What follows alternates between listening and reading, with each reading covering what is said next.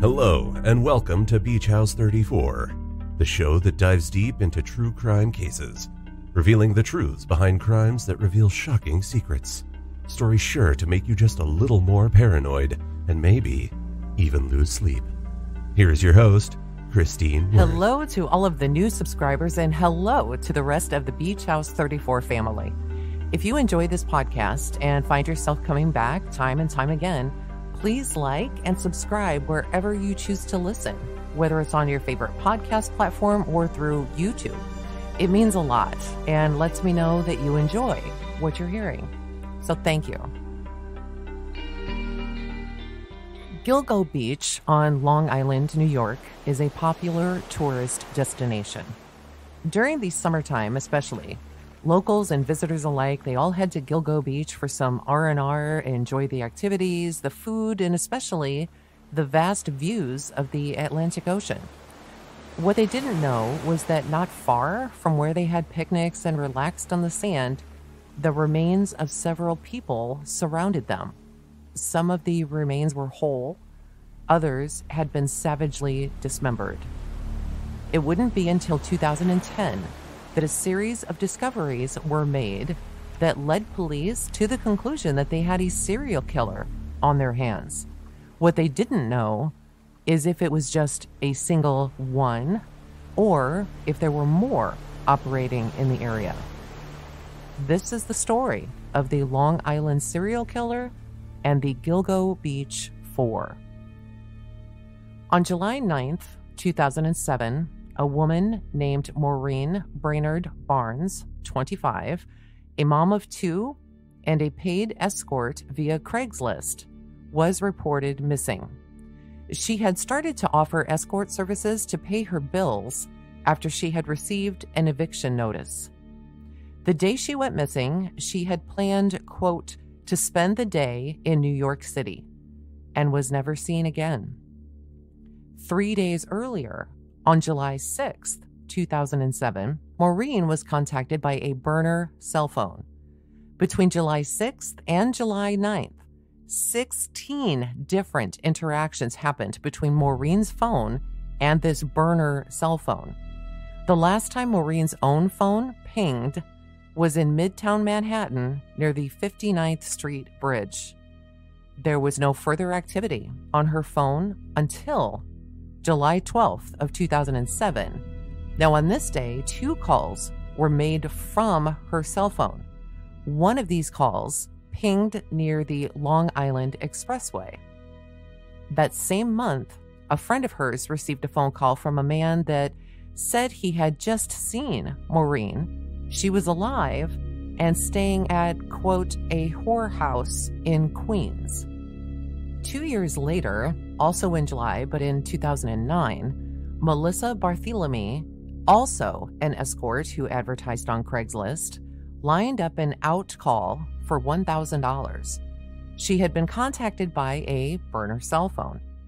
3 days later, on July 6th, and then again on the 9th, and then again on the 10th, the last day she was seen alive, she was contacted again by this same burner cell phone. Melissa, when she had left, had only said that she was heading to Long Island. Her family hadn't heard from Melissa for a couple of days and had begun to worry. Now, not long after Melissa went missing, her younger sister, Amanda, received a phone call from Melissa's phone. The voice on the other end was not her sister, but rather a man who asked, quote, "Are you a whore like your sister? I heard you're a half-breed."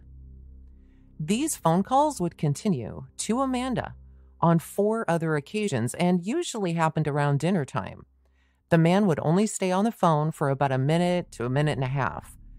The person that he would speak to only was Amanda.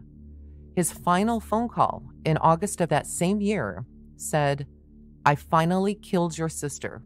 I'm going to watch her body rot, and that he may come and show Amanda someday personally." A year later, in May of 2010, Shannon Gilbert didn't show up at home as she had promised. Her mom and her sisters had waited for her, but as time grew late, there was no sign of Shannon. Shannon, 23, from Jersey City, New Jersey, worked as an escort and advertised her services on Craigslist. The night of May 2nd, 2010, she took a job that was located within a gated community on Long Island called Oak Beach, about 7 miles west of Gilgo Beach, which sits on the south shore of Long Island. Shannon had her own driver, Michael Pack, who took her to the location. Shannon arrived at her client, Joseph Brewer's home around 2 a.m. 2.5 hours later, Shannon ran from the home screaming that someone was trying to kill her. The entire time, she has 911 on the phone. She had called them while she was still in Brewer's house and had told 911 that they were trying to kill her. Now, Shannon's initial phone call to 911 came in at 4:51 a.m. Shannon then runs to various houses within the area and knocks on doors, still saying that someone is trying to kill her. She doesn't know exactly where she is, so her phone call is routed through different precincts. Her entire 911 call lasts for over 20 minutes. As Shannon is running from house to house within this gated community of Oak Beach, she ends up at the home of a former physician. So she's knocking on his door. His name is Peter Hackett. Now, Peter said that he brought her inside and treated her with medication to calm her down. So here's a woman, obviously in distress, knocking on your door in the early hours of the morning, and you say, "Hey, come on in, I can help you. Let me give you some medication." Doesn't that sound a little off? Shannon's mom, worried about her daughter, phones the police and files a missing persons report. So 2 days after Shannon went missing, this doctor actually called Shannon's mom, Mari, telling her that he, quote, ran a home for wayward girls and that Shannon was being taken care of. So somehow this former doctor had her phone, or at least had somehow gotten her mom's phone number, right? He further told Mari that Shannon had left with her driver, but that she had left in a confused state of mind. Now, 3 days later, this Hackett guy again calls Mari, again Shannon's mom, and told her that he never had any contact with her daughter and that he had never called Mari before that day. Now, phone records would reveal later that Hackett was lying. Local rumors ran rampant. I mean, the entire town of Oak Beach began to believe that someone was covering up something.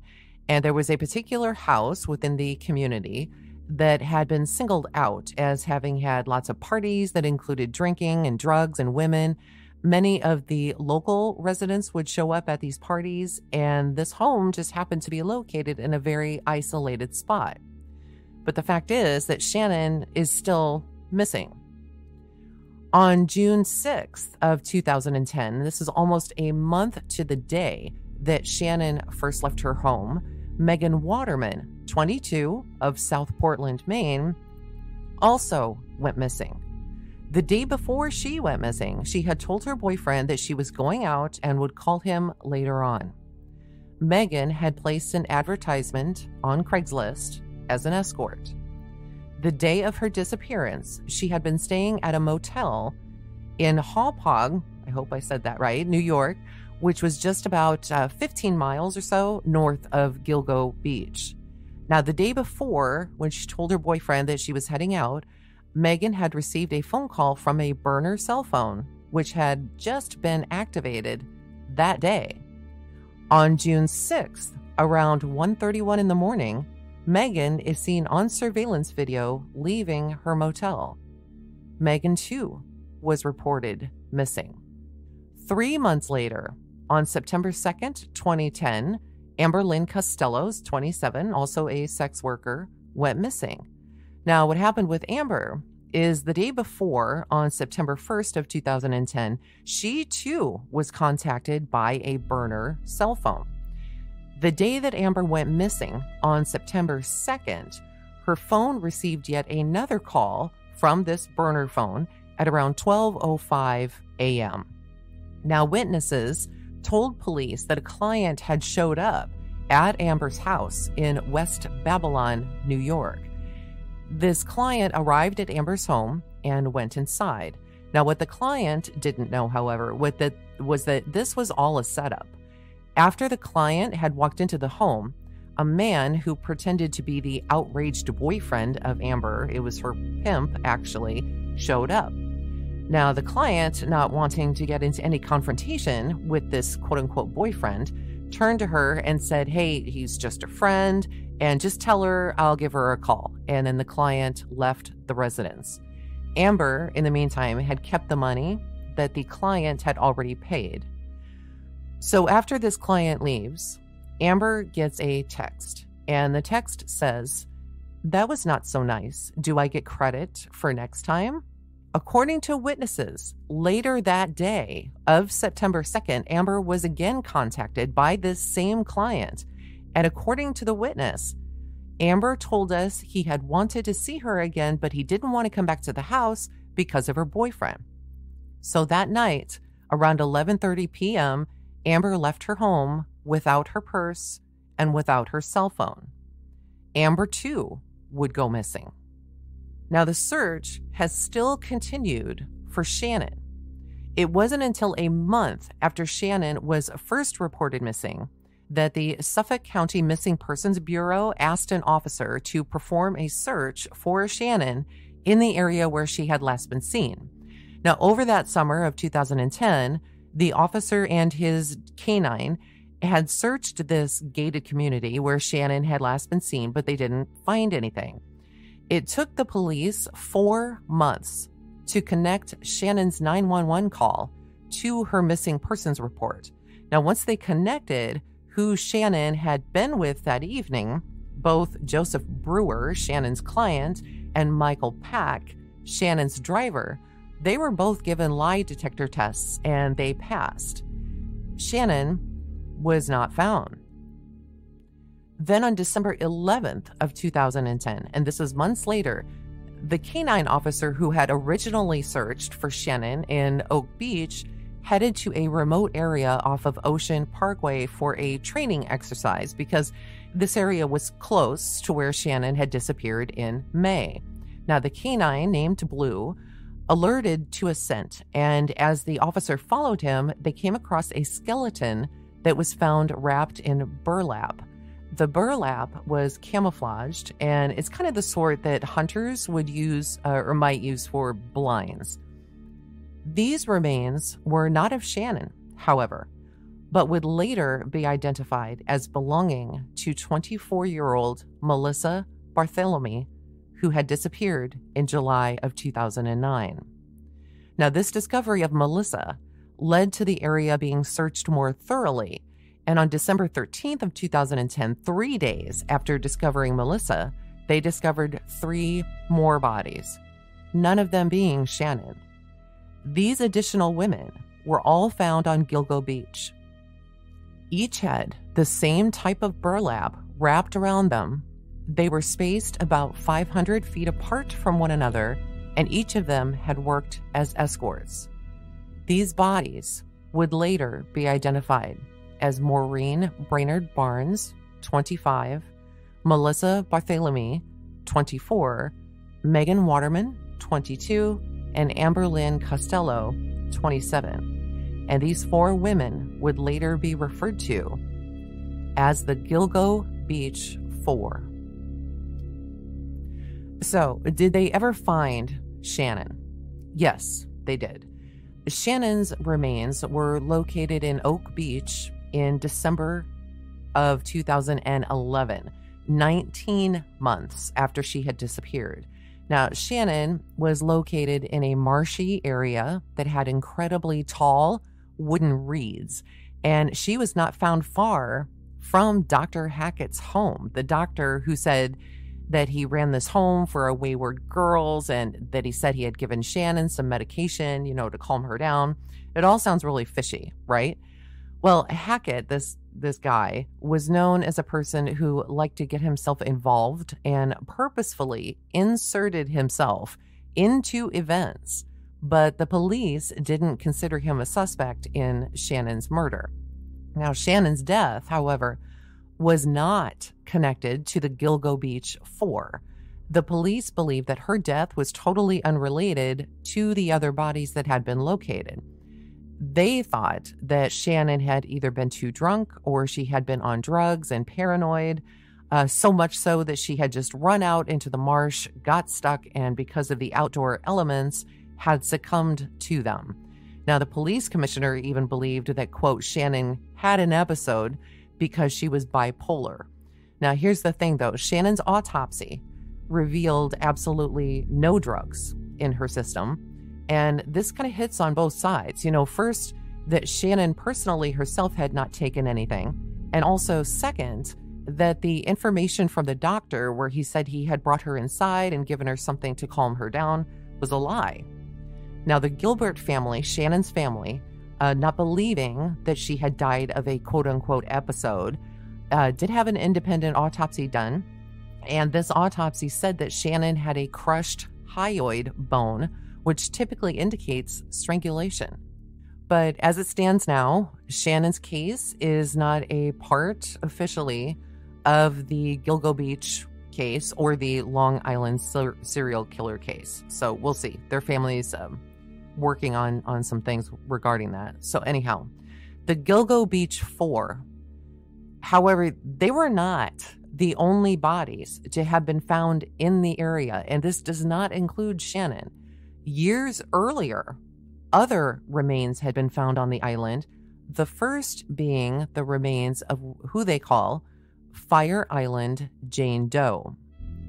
Now, on April 20th of 1996, a black plastic garbage bag was found in Davis Park on what is called Fire Island in Long Island, New York. Now, this garbage bag contained 2 severed legs.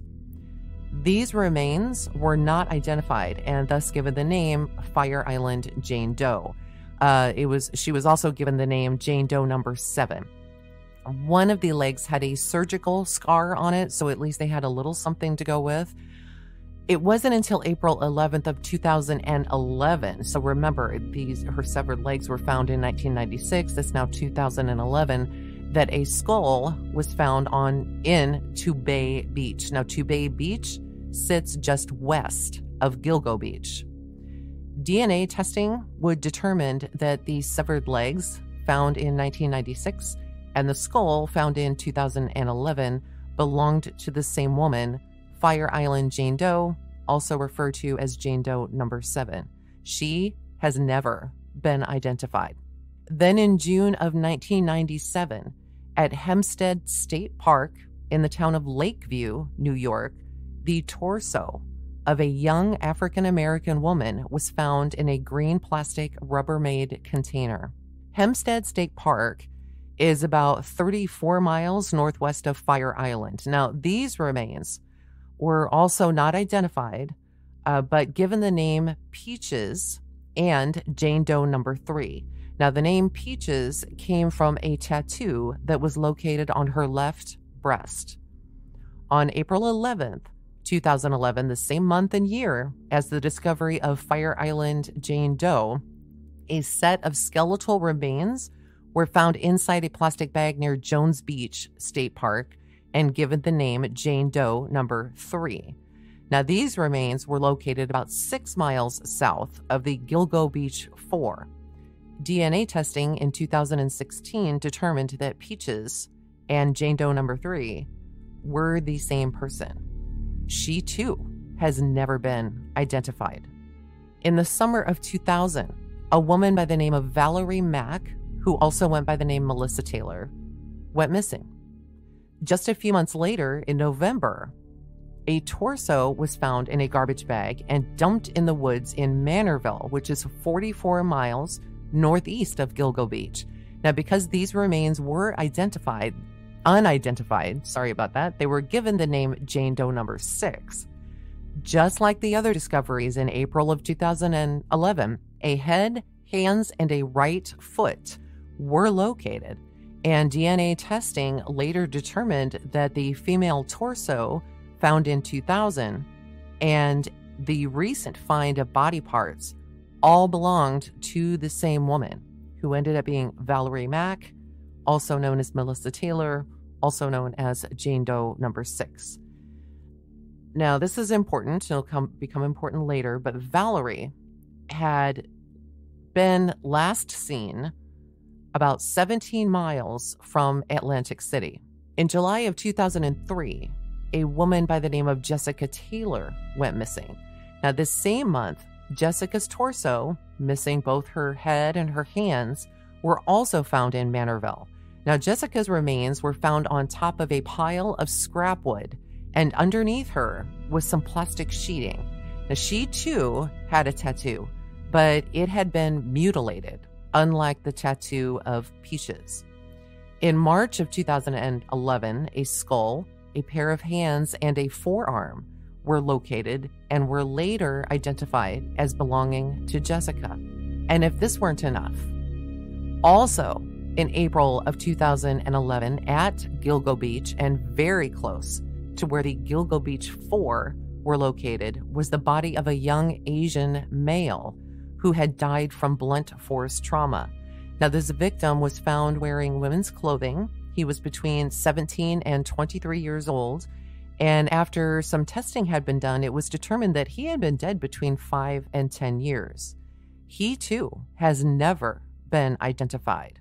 And what could possibly be the worst find of all of this was that on April 4th of 2011, the skeletal remains of a female toddler had been located. The toddler was found near Valerie Mack in Manorville.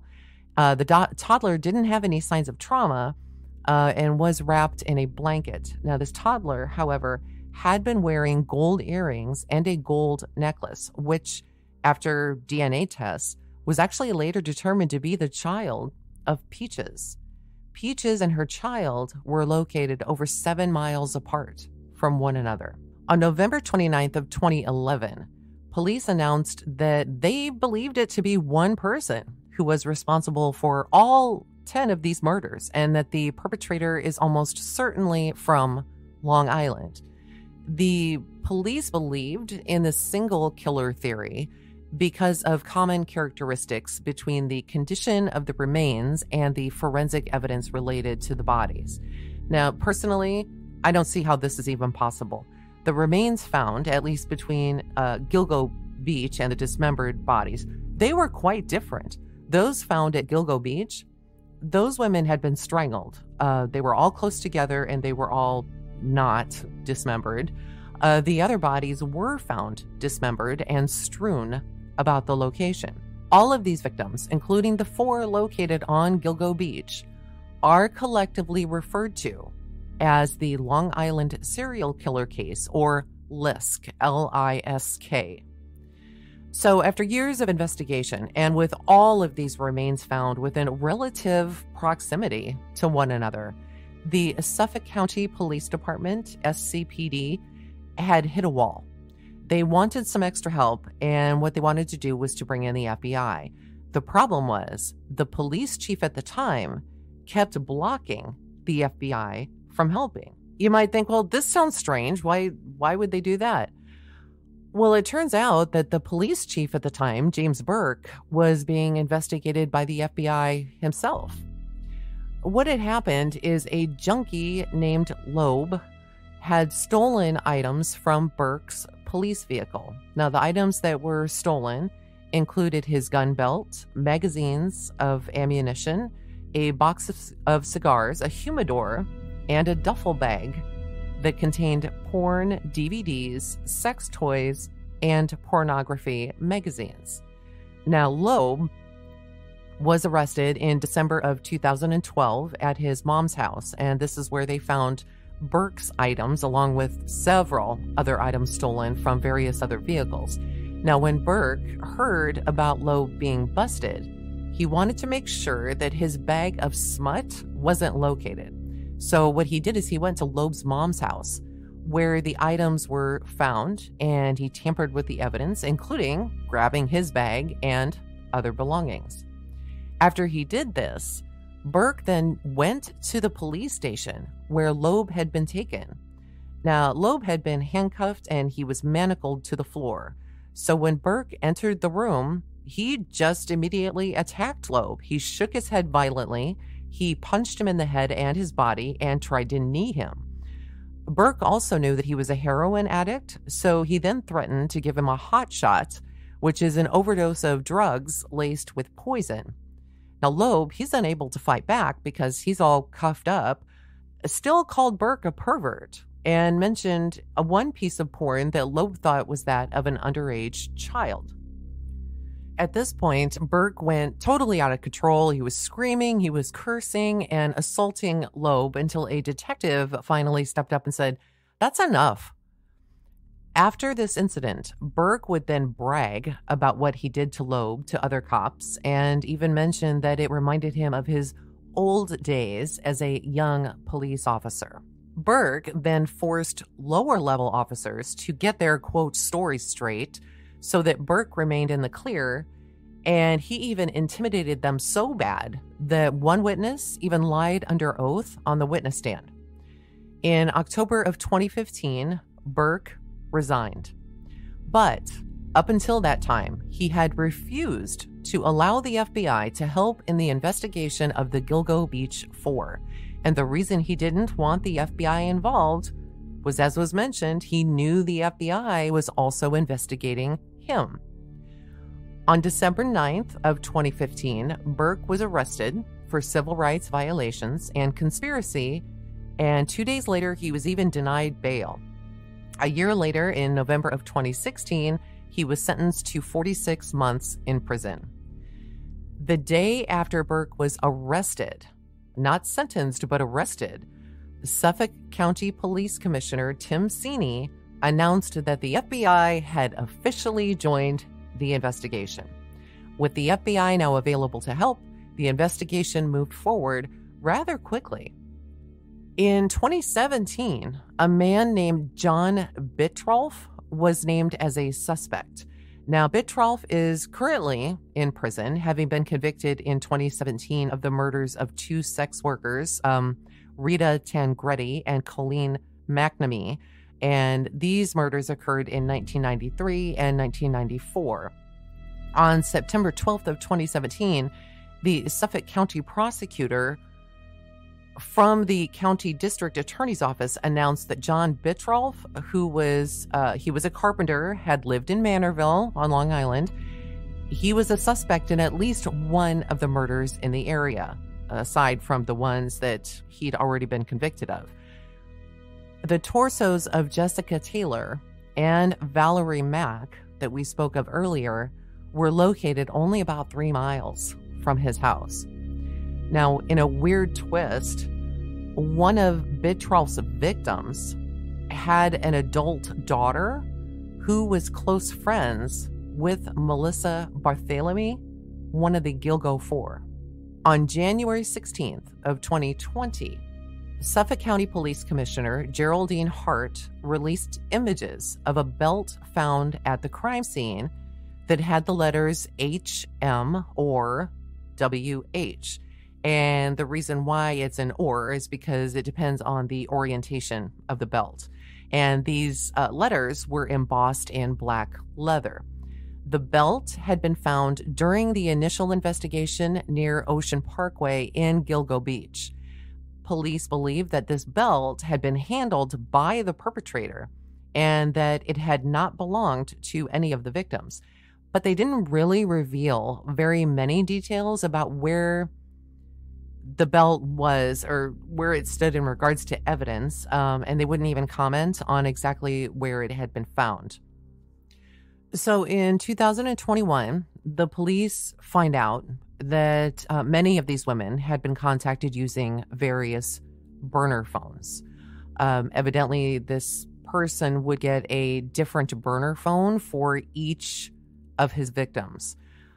Eventually, the police were able to narrow down at least a couple of these burner phones, And it was discovered that during work days, some of these burner phones were pinging in a really small area around Midtown Manhattan.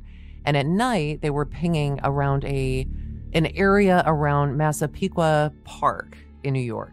So eventually, they had narrowed down this small area within the Massapequa Park area to just a few hundred homes as to where these phones were pinging from. But it wasn't until 2022 that a major break came in the case. Now, the police, they had a new interview with Amber Costello's roommate and pimp, who said that a John who had come to their house in Babylon on September 1st, 2010, the day before Amber disappeared, he essentially went on to describe him. And remember, this is the guy that they had set up the ruse where he pretended to be her boyfriend, and then Amber stole the money, and Amber later then took off with this guy. The client was described as ogre-like, with dark, bushy hair, big oval-style 1970s type glasses. He was a white man, approximately 6'4" to 6'6", in his mid-40s, and he was driving a green Chevy Avalanche that he had parked in the driveway of their home. So, using older maps within Google search, a green Avalanche that had been described to the police was actually found parked in front of an address in Massapequa Park, New York, right within the area where the burner phones had been pinging. So 6 weeks later was when the name Rex Heuermann was first mentioned. Court documents reveal that Heuermann had a number of online accounts and burner cell phones, and all in fictitious names. He did use his own name to make payments to via Google Pay to like Tinder, but used the fake name of Tinder of Andy. So these Tinder accounts had burner phones linked to the fake name of Andrew Roberts. And interestingly, Heuermann's middle name is Andrew. Another fake account, this time an email was listed under John Springfield, and yet another burner phone attached to it that doesn't have a named subscriber. A third email account and burner phone was set up under the name Thomas Hawk. Now, this account was used to conduct thousands of searches related to sex workers, sadistic, torture-related pornography, as well as child pornography.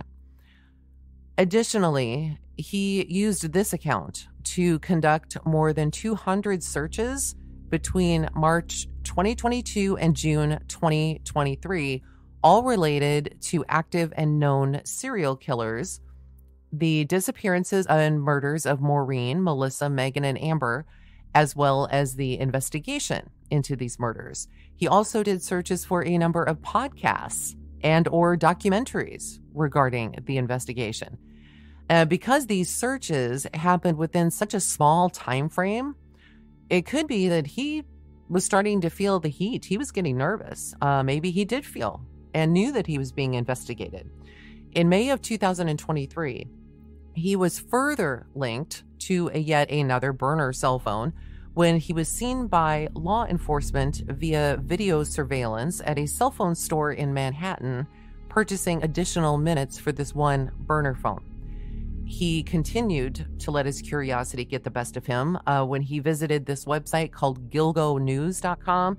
It's a website maintained by the police to give news related to the investigation.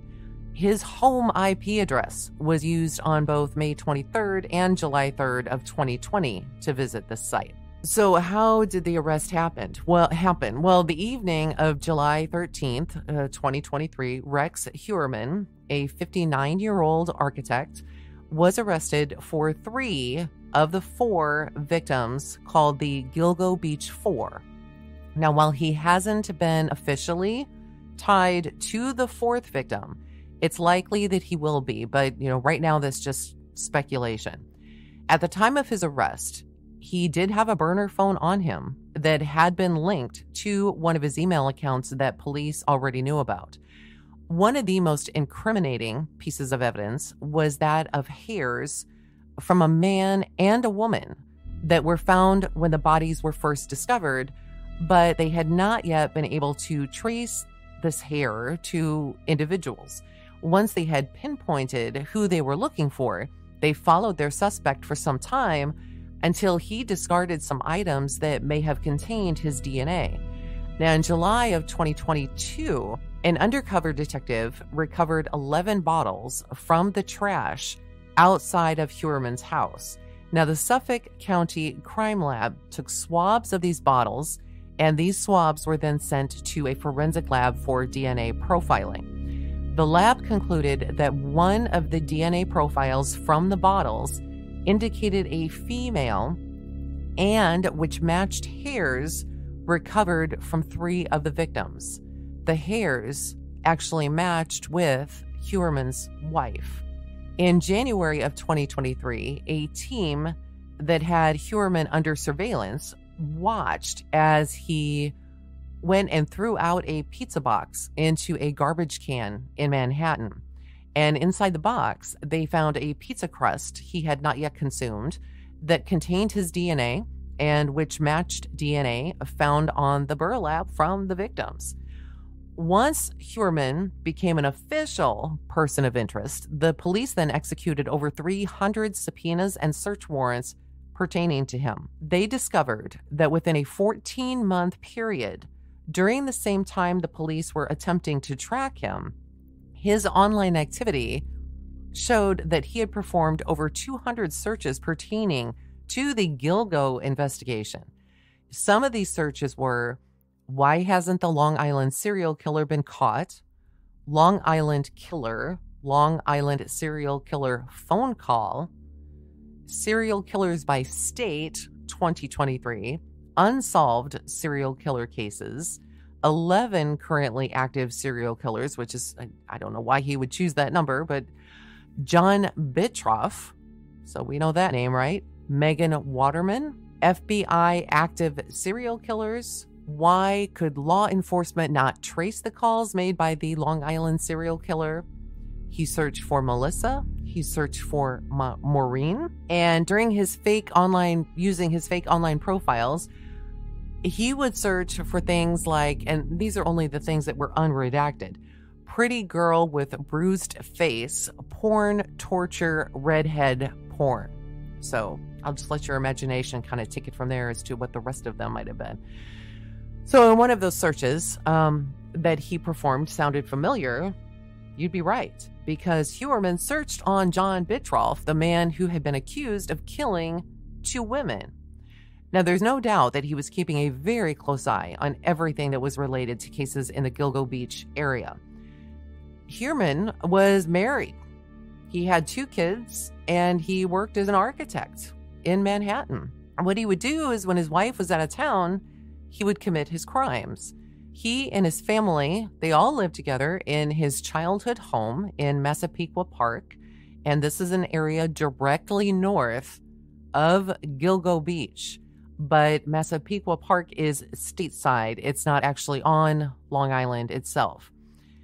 This place that he lived is known as a very quiet neighborhood. You know, boy, where haven't we heard that, right? And so when police and groups of officials begin to arrive in like these white hazmat-like suits, of course the neighborhood was just in shock. So far what we know is that locked inside a walk-in vault in his basement were 279 guns. 92 of them he had licenses for. He also paid for 2 storage facilities in Amityville, Long Island, and the police are now searching those storage areas to see if they can locate any trophies. So something, you know, that a serial killer would take from their victims as a souvenir of the crime. The 3 women he's currently charged with murdering are Melissa, Megan, and Amber. He is not yet charged with the killing of Maureen. Now, since his arrest, Huerman's wife has filed divorce papers. Her sister briefly spoke with the television news crew saying that they didn't know anything. They're just hearing about this information on the news like everyone else.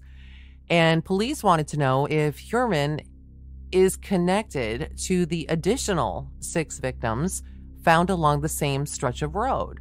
The victims, Peaches, Fire Island Jane Doe, the unidentified Asian male, Jessica Taylor, Valerie Mack, and of course, the female toddler. However, we do know that John Bittrolf is also being investigated for potentially 2 of these murders, but that still leaves 4 without any potential suspects, at least that we know of, right? They are also interested in finding out if Huerman had any involvement with victims in Atlantic City. Now, you might be wondering, what? Atlantic City? Yeah, well, first, if you remember when we were talking about the victims earlier, not the ones referred to as the Gilgo Beach Four, but the others who had been found in the vicinity, the name Valerie Mack came up. And if you remember, she was last seen outside of Atlantic City before ending up in Long Island. 4 women in Atlantic City were found in a ditch just outside of the city. All of them were barefoot and fully clothed.